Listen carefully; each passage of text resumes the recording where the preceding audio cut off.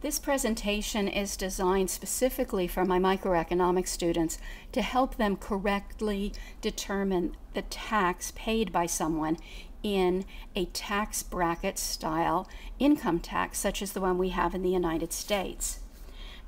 Most students get this question wrong even after they've been warned about it in advance, and most people get this wrong. They know what tax brackets are, they know what tax bracket they're in, but they're not really sure how it works.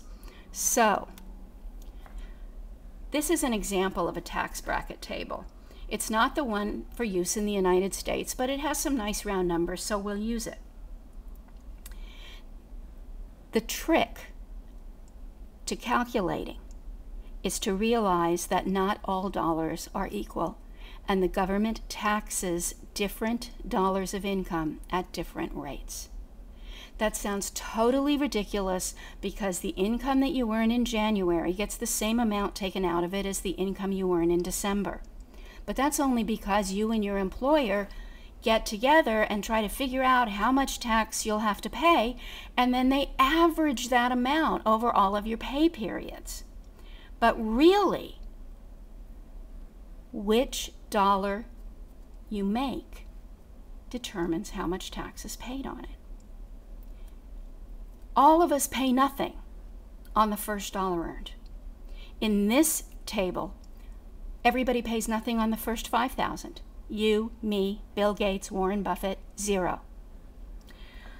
To imagine that. Suppose you receive all of your income in cash dollars and you bind them up into bunches of $1,000. Then you stack these bunches one on top of the other. On top of each one, you mark the bracket they fall into. The table on the bottom is going to be our stack of bills. 10 stacks, each $10,000 high, for a total of $100,000. That'll take us through all the brackets. In order to visualize the brackets better, we're going to use colors to show the different brackets. And then what we're going to do is we're going to color our stacks of money to match. So here we go. The first $5,000 you earn is down here. That's your first 5 stacks. And that's taxed at 0. Your next 5, from your $5,000 and first dollar to your 10,000th dollar, that's taxed at 5%. If 5,000 were all you earned, you'd be at the top of the 0% bracket and you'd pay nothing.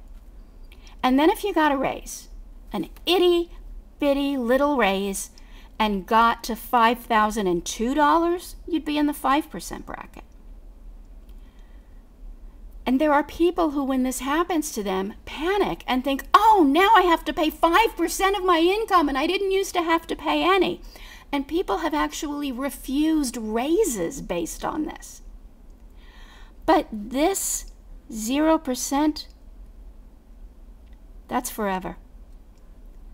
Those $2 that are in the next bracket, they'll be taxed. A nickel will be taken out of your $5,000 and first dollar. A nickel will be taken out of your $5,000 and second dollar, and you'll pay a dime on your $5,002 worth of income. If you're lucky enough to be over here and earning $70,000, your $70,000 and first dollar, should you get one, will be taxed at 50%, but they won't all be. And that is a very popular misconception. All of your dollars are kind of labeled with how they'll be taxed.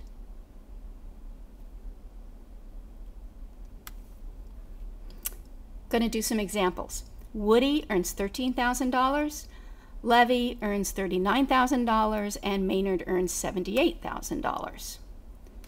We won't look at this one down here because that's a typo. If you ask people how much these people will have to pay, the majority of people will answer that since Woody's in the 10% bracket, he pays 10% of his income. Since Levy's in the 25% bracket, he pays a quarter of his income. And poor Maynard, who's in the 50% bracket, pays half of his income. Wrong, wrong, wrong. And while poor Maynard does pay some high taxes, he's not that badly off. So we're going to see what's happening to Woody here. He makes only $13,000. $5,000 are taxed at nothing. $5,000 are taxed at 5%. And the top 3,000, they're each taxed at 10%. Here's what the table looks like for him.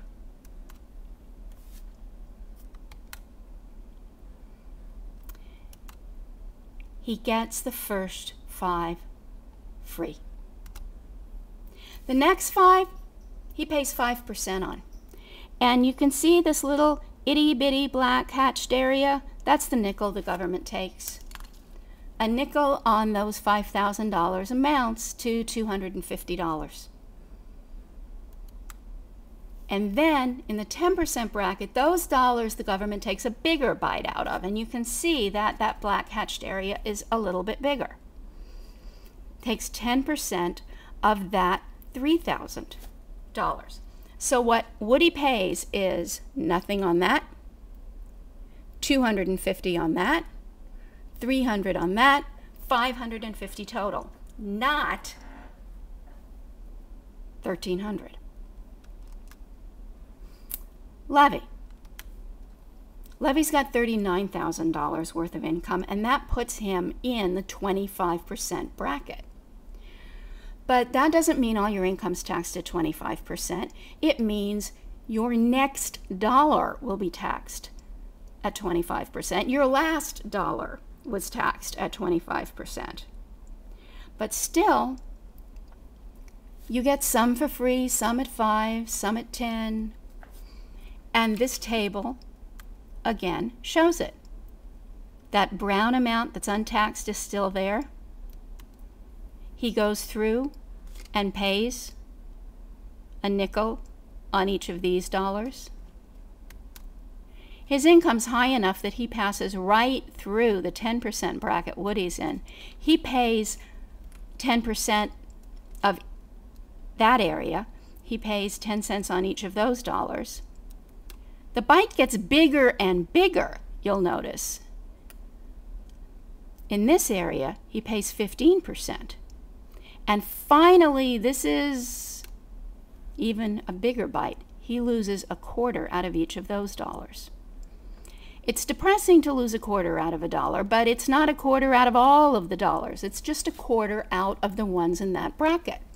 All told, he pays $1,000 plus $1,500 plus $1,500 plus $250. He pays $4,250.